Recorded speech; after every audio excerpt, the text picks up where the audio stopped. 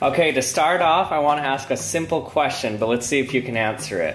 Okay, I have three clear things here. Clear glass, clear water, and clear air. But when I was blowing bubbles, you could clearly see the glass, see the water, and see the air. But how could you see all three of them? All three of them are clear and translucent, so how did you know they were there? So the answer to this is that each of these materials bends light differently. So you can tell that the object's here because your eye picks up the object and sees that there's bent light around it, so it knows there's something there. But what if we had something that was clear and didn't bend light? Well, then we wouldn't be able to see it at all.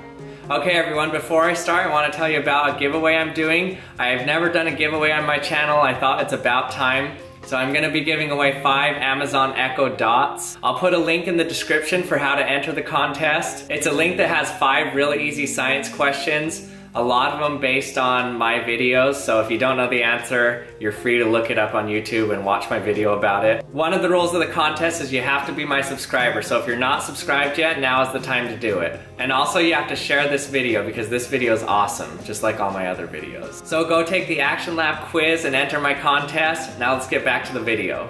Okay, today I'm going to be showing you how to make paper become see-through, and also how to make glass seemingly disappear. And I'll be using my method to open a top secret envelope that I'm not supposed to open. So light travels through different materials at different speeds, and that's why translucent objects still bend light. For example, I have a glass rod here, and when I stick it in the water, you can still see it. And that's because water and glass bend light at different rates, and so you can see them in there. And the degree at which something bends light is called its refractive index. So glass and water have different refractive indices, and so you can see the glass in the water even though both of them are clear. But if I take another translucent liquid that is not water, that has a refractive index that's closer to glass, then the glass seemingly disappears. So this liquid is glycerin, and its refractive index is very close to the glass, and so you can barely see it at all. So again, this answers the question. The reason you can see two translucent things is just because their refractive indices are different. But if they're the same, then you can't see it at all. That's why things like aerogel are so hard to see, because they look almost just like smoky air. But you can see here that the aerogel's refractive index is very close to that of the air, and so it's hard to see other than the color of the material. So how can you use this knowledge to see through paper? All you have to do is find some material that has the same refractive index as paper, or something very close to it. So right now we can't see through this paper because the paper is made of cellulose, and it's also filled with little air pockets. So between the cellulose and the air, they have very different refractive indices, and so there's a lot of light bending that goes on. So essentially none of the light is going through it, but it's getting scattered all different directions. But if we can replace the air in this paper with something that has a closer refractive index to the cellulose, then we should be able to see through it.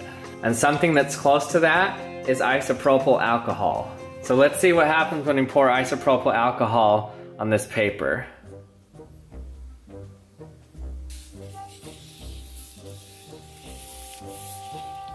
You can easily see what's below it.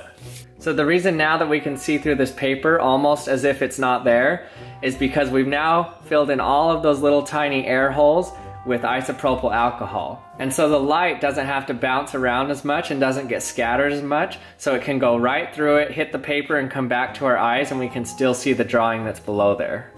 So why did I choose isopropyl alcohol?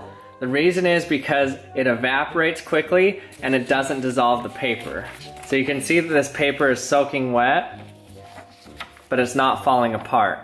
Water would also make the paper translucent because it has a refractive index close to that of the isopropyl alcohol, but the problem is it dissolves cellulose, and so it would make the paper come apart.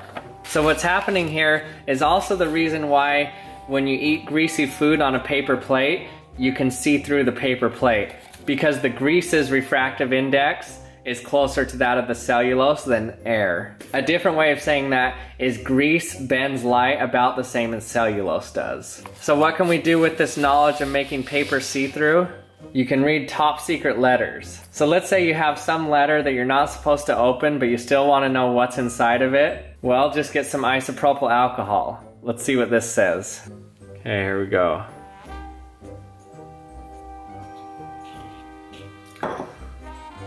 Looks like there's even double layers of paper in here.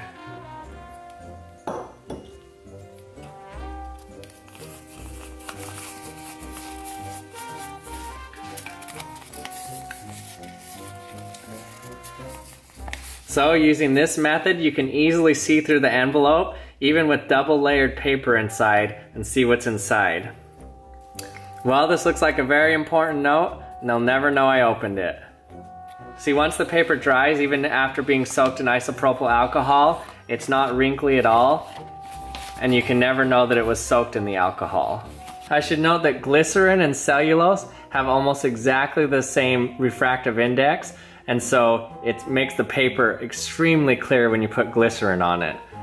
The problem is that if you're trying to secretly read anything, the glycerin doesn't evaporate, so you're left with this greasy mess on it. So if you're a little confused by my definition of refractive index, the refractive index is just the ratio between the speed of light in a vacuum and the speed of light in that specific material.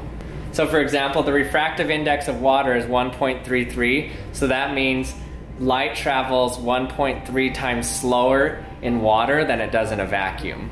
And the closer the index of refraction of two materials are, the less light bounces off and the less you can see the surface of that material.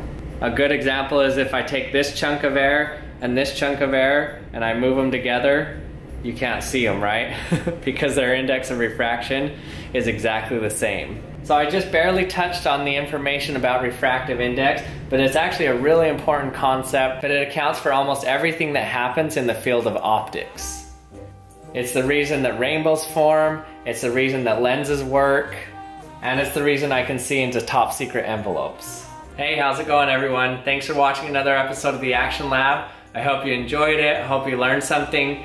If you have any suggestions or any comments you want to make, let me know in the comments section. Any questions you have, I'll try to answer them. And if you haven't subscribed yet, hit the subscribe button, and you can also hit the bell to be notified when my latest video comes out. And thanks for watching, I'll see you next time.